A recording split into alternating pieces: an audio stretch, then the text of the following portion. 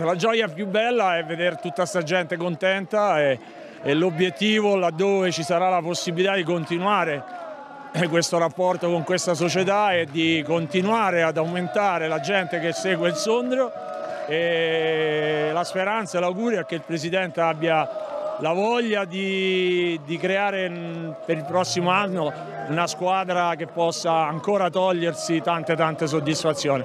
Un ultimo ringraziamento a mia moglie, che 2 anni fa avevo deciso di smettere, ma conoscendomi, quando il direttore ha cominciato a tempestarmi di telefonate, alla fine ha ceduto e mi ha lasciato andare via. Quindi bene, dai, speriamo.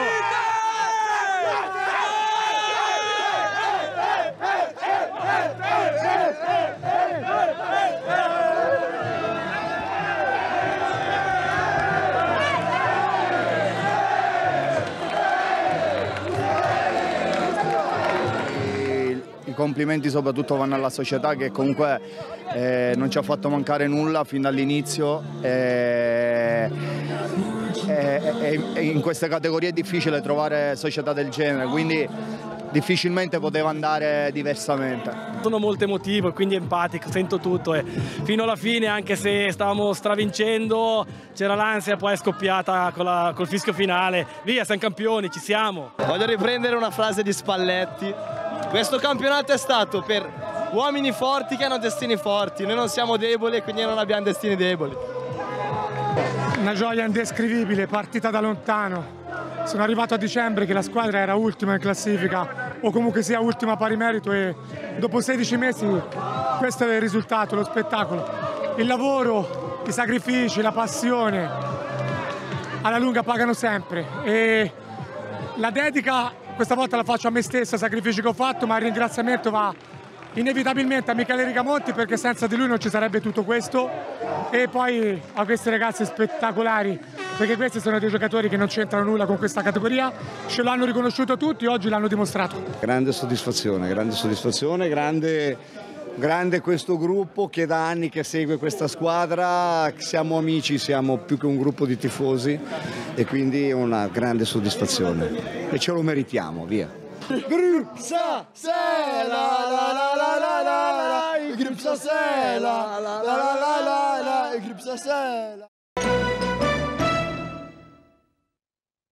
Cinque realtà del volontariato trovano spazio nella Casa delle Associazioni, inaugurata a Sondrio grazie al comodato d'uso di un immobile concesso da Pro Valtellina e al contributo della Fondazione, che si aggiunge a quello del Comune e dei 5 gruppi che la renderanno viva. Si sono progettati sogni, si sono progettate idee e si sono progettate voglia di fare per chi magari è in una situazione di fragilità o è più debole.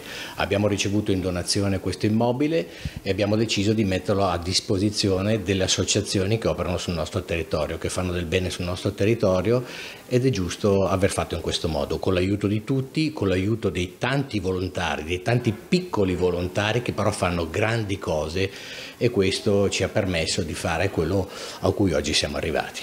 Un nuovo spazio che vuole essere aperto alla comunità, e per questo ospiterà, oltre al centro di servizio per il volontariato, l'associazione Chiccaraina, il PGS Auxilium, Socrem e Mestieri Lombardia, anche una sala per le associazioni che fanno capo al CSV e una sala riunioni a disposizione degli enti del terzo settore. L'Unione fa la forza, è una struttura in cui tutte le associazioni che hanno dato vita a questa struttura sicuramente lavoreranno insieme in un modo migliore, più condiviso, e avranno anche un'interazione con la comunità sondriese, non solo, ma di tutta la Valtellina, come esempio per poter dare più potere all'economia solidale di questa bella valle.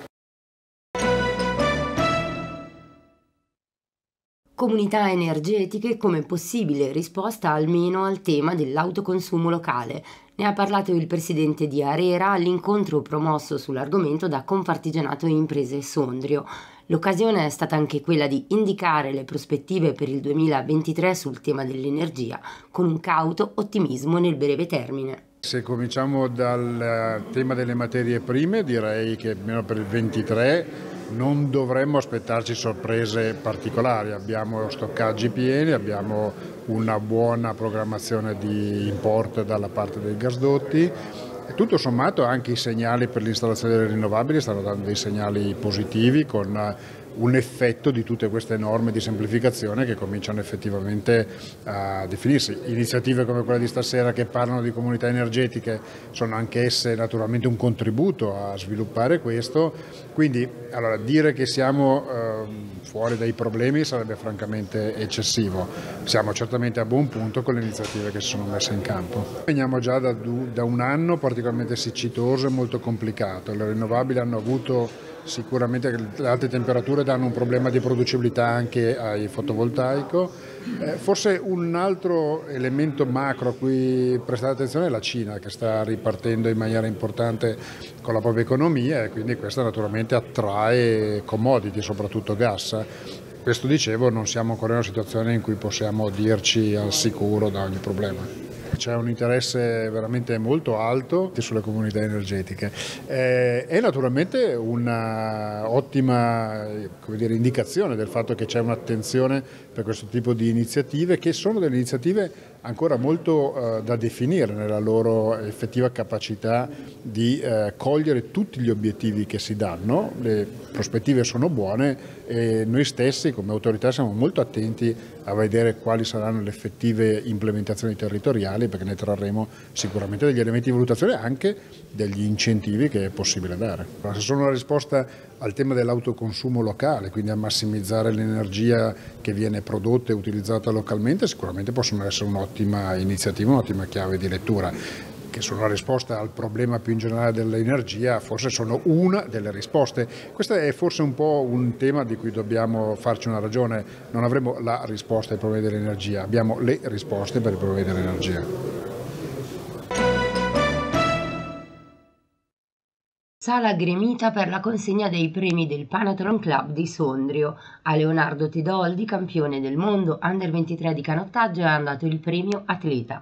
Valentina Corvi, astronascente della mountain bike e del ciclocross, ha ricevuto il premio studente atleta. A Ivan Murada della Polisportiva Albosaggia il premio tecnico allenatore e a Thomas Bormolini premio Fair Play per il suo impegno di ambasciatore dell'uguaglianza di genere nel mondo del biathlon. E nel 70° del Panathlon Club sondriese si sono celebrati anche i 50 anni del rugby sondalo, con il premio Benemerito dello Sport consegnato ad Aldo Simonelli. Abbiamo appena finito di festeggiare i 50 anni di attività, da quando abbiamo iniziato che eravamo proprio un gruppo di giovani che sembrava che volessero fare qualcosa di alternativo, poi invece nel territorio di Sondalo si è radicato e siamo contenti che i ragazzi continuano a giocare, le scuole ci chiamano a fare interventi perché ritengono comunque molto educativo sia il metodo sia il nostro sport. Lei ha vissuto il rugby da giocatore, da allenatore, da dirigente, in tutti i ruoli. Se dovesse dire quello che dà maggiore soddisfazione? Ma la maggiore soddisfazione è avere allenato dei ragazzini magari all'età di 12-13 anni e poi vederli tornare quando sono diventati a loro volta genitore, portare i figli e i figli che portano. Sono arrivato quasi alla terza generazione, cioè dai nonni ai figli ai nipoti, e questa è una soddisfazione perché vuol dire che abbiamo lasciato qualche cosa di positivo. Io ho sempre detto ai miei ragazzi innanzitutto la scuola, quindi perché la cultura, la preparazione, poi lo sport fatto in maniera sana perché comunque qualcosa ti lascia. Soprattutto nel nostro sport c'è la possibilità per tutti, tutti possono provare, è uno sport di squadra e quindi ognuno deve avere la capacità di mettere le proprie capacità individuali al servizio della squadra, che è una cosa il creare un gruppo è proprio una delle priorità che noi facciamo con i ragazzi.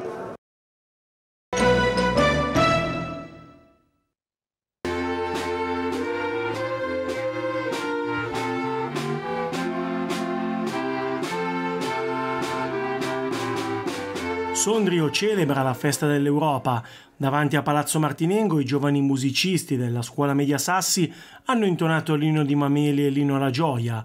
con loro l'amministrazione comunale, alcune associazioni sondriesi e il movimento federalista europeo provinciale, che ha sottolineato come sia importante festeggiare la ricorrenza. Credo che sia di estrema importanza perché è tornare alle radici, cioè quando i padri dell'Europa, in particolare Robert Schuman, capì che se si voleva eliminare la guerra in Europa bisognava riappacificare la Francia e la Germania mettendo in comune le risorse ferro e carbone, che erano le materie con cui si potevano produrre le armi e fare le guerre.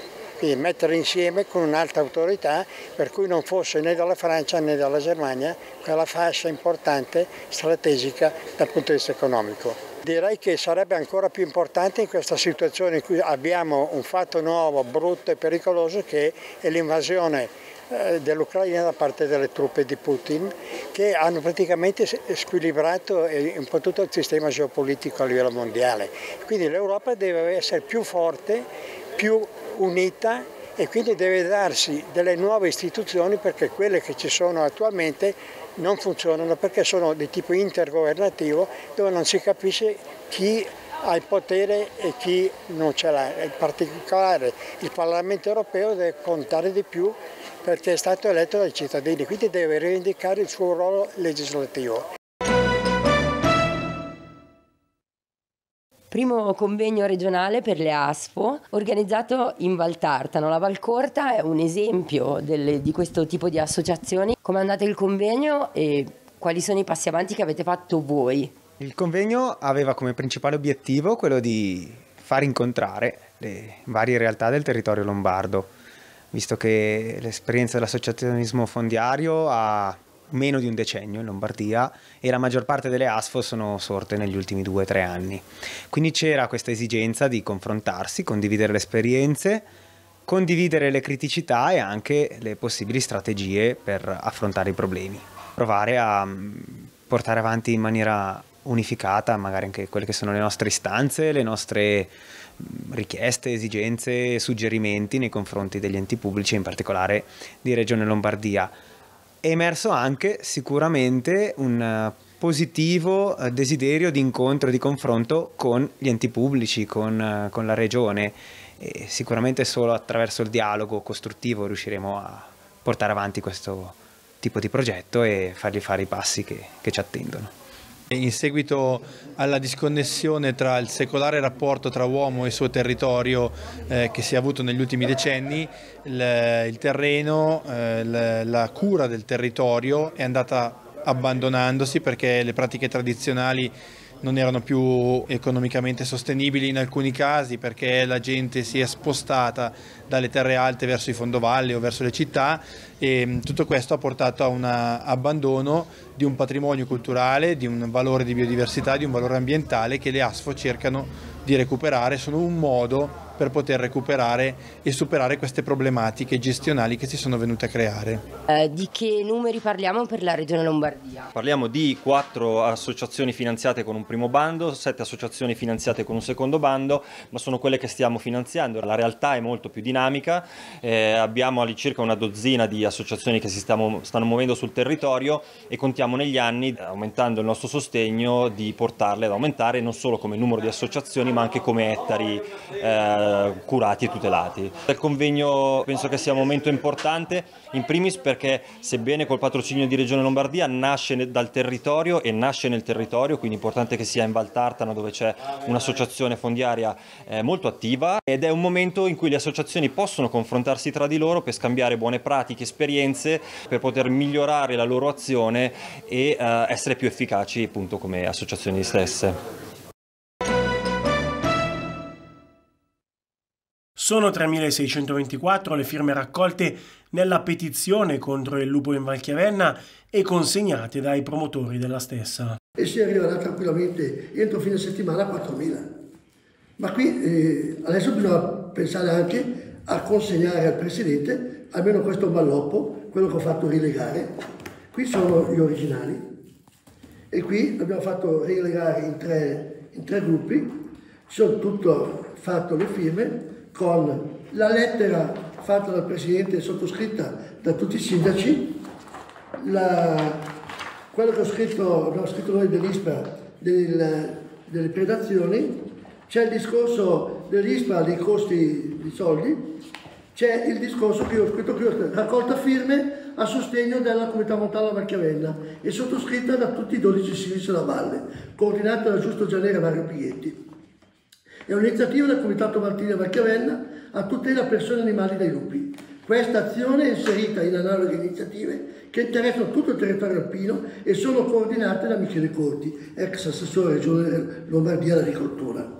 Sicuramente il cosa fare non è semplice, sappiamo che è un tema assolutamente importante e difficile risoluzione, ma noi questa raccolta firme, che ringrazio, non è stata un'iniziativa della comunità montana, la raccolta firme è stata un'iniziativa loro, diciamo del comitato, a supporto dell'impegno che la comunità montana ha fatto tramite diverse lettere, tramite diverse azioni di sensibilizzazione che abbiamo fatto. Domenica 14 maggio invece si terrà una raccolta firme in Alta Valtellina, sempre contro i grandi predatori, tra Bormio e Valfurva. È partita da pochi giorni ed è già un successo con 120 adesioni Omnibici 2023, iniziativa di mobilità sostenibile promossa dall'Agenzia per il Trasporto Pubblico Locale del Bacino di Sondrio.